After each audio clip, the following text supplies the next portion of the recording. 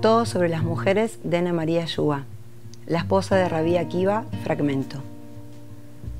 Cuando supo que su hija Raquel se casaba con un pobre pastor ignorante que no sabía ni una letra de la Torá, el suegro de Rabí Akiva la desheredó. Pero la joven amaba y respetaba a su marido, y no le importaba compartir con él la pobreza más extrema.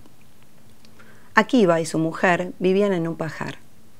Raquel no tenía ni siquiera un cepillo para peinarse, pero él le quitaba la paja de sus cabellos y le decía: «Ojalá fuera rico para hacerte una corona de oro».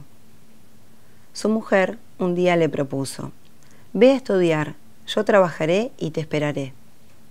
12 años duró la ausencia de Rabí Akiva, y por fin volvió un día, seguido por 12.000 discípulos.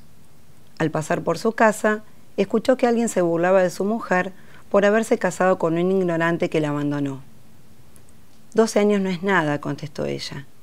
Ojalá permaneciera lejos 12 años más, si fuera para aprender y estudiar la ley. Sin darse a conocer, Akiva se volvió con sus maestros. 12 años después, volvió con 24.000 discípulos. Su nombre era famoso y honrado por todo el pueblo de Israel. Raquel fue a verlo y se echó a sus pies. Los discípulos trataron de apartarla, pero Rabí Akiva la alzó y les dijo: «Déjenla, todo se lo debemos a ella». Su suegro, avergonzado, les entregó la mitad de su fortuna. Rabí Akiva le dio a su mujer todo su amor y mandó a hacer para ella una corona de oro. La esposa de Rabí Akiva, Fragmento, Todo sobre las mujeres de María Shua.